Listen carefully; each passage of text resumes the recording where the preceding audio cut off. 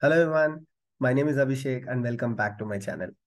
Today ideally has to be day 16 of AWS Zero to Hero series, but many of our friends who are following this series and learning AWS are finding it difficult to log into the EC2 instances from their Windows machines. I've seen many comments saying that they are using the AWS terminal because they are not able to access the EC2 instances from their machines. And people have issues with PuTTY. They don't know how to access the EC2 instances from their Windows machine. So I'm doing this video to explain for all of our Windows users how to access the EC2 instances from your laptop. So you don't need to install any Oracle VirtualBox or something for this one. You can simply follow this video and connect to the EC2 instances in next 5 minutes. So firstly, I'll start with right from the basics. And this is a laptop that I have borrowed. I haven't used Windows laptop for almost 6 years. So I got this laptop from someone else and I don't have any setup of mine in this laptop. So I'm just recording the screen and I'll show you right from the basics. There is nothing installed in this laptop as of now. So firstly, click on the launch instance and provide any name. Let's say test Windows. And what I'll do is let me select Ubuntu. We'll connect to a Linux machine. Here, let's use T2 micro and let me create the key value pair. Okay. So create key value pair, provide the name. Let's say as Windows demo, right? So let's call this as Windows demo. Perfect. And I'm not changing any settings here. I'm using the .pem file itself because if you are using PuTTY, you have to go with this option. But in this demo, I'm going to use Mobaxterm.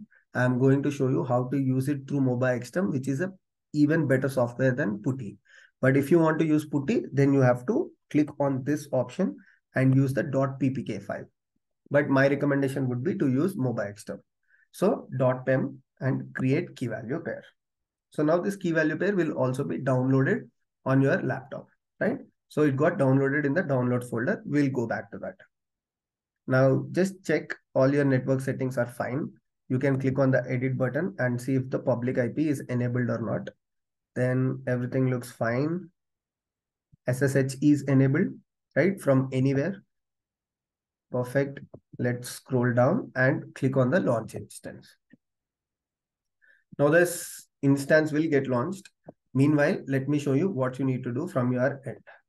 So you need to take a different tab and search for download Mobaxterm, right? So just download Mobaxterm. Click on this button and you will see two options. Once you click on download Mobaxterm, you will find a community edition and professional edition. Go for the home edition or the community edition. Click on the download now button. And after that, what you will do is you will have two options, Mobaxterm free home edition, portable one and installer one. Better to go with installer one because it makes your life much easier. So again, I clicked on this home installer and it is getting installed. I clicked 2 times. Sorry for that. Okay. So let me cancel one and I have the other one that is installed already. Perfect. So it is installed on my laptop locally. Now what I need to do is I need to switch to the downloads folder. Okay. So click on the downloads folder when I am using this after a long time. Right. So now this is the place where my Mobaxterm got installed or downloaded. So what actually happens is it gets installed as a zip file. So if you see here, this is a zip file that got installed. You can just click on the right arrow and click on extract all. Once you click on extract all, you will get a folder like this. Mobaxterm installer, the latest version. Go into that one. Do not go into the zip file, but go into the extracted folder. Now double click on this one and an installer gets opened. Preparing to install. Click on the next button. Agree to all the conditions. Click on the next button. Perfect. Install. Now this will install all of your, Mobaxterm related things.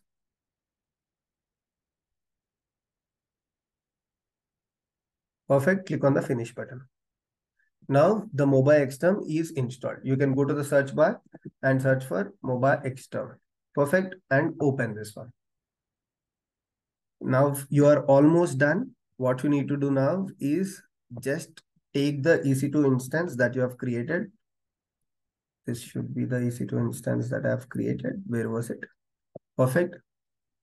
Go to the instance, get the IP address. This is the IP address, right? So copy the IP address to the Mobaxterm. So here, go to the sessions, right?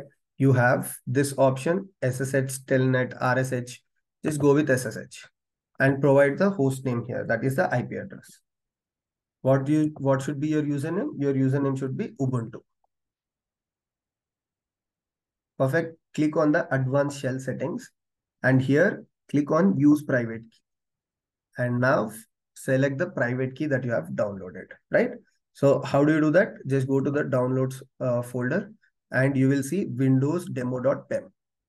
Open that. Okay. Now I have downloaded the, I have added the windows pem. Click on the OK button. And that should be it. It will just ask a pop-up for accept. Accept it. And now your Mobaxterm will be able to authenticate to the EC2 instance. If you see here, now I am inside the EC2 instance already. This is my EC2 instance. You can try out bunch of commands to verify. You can just say sudo app update. Done? Perfect. So this is your Mobaxterm and I have connected to the EC2 instance. So this is basically how you will access EC2 instance. I hope you enjoyed today's video and see you all in the next one. I made this video very specifically for our friends who are using Windows machines. So yeah, that's all. See you in the next video, day 16, where we will cover about the AWS CloudWatch.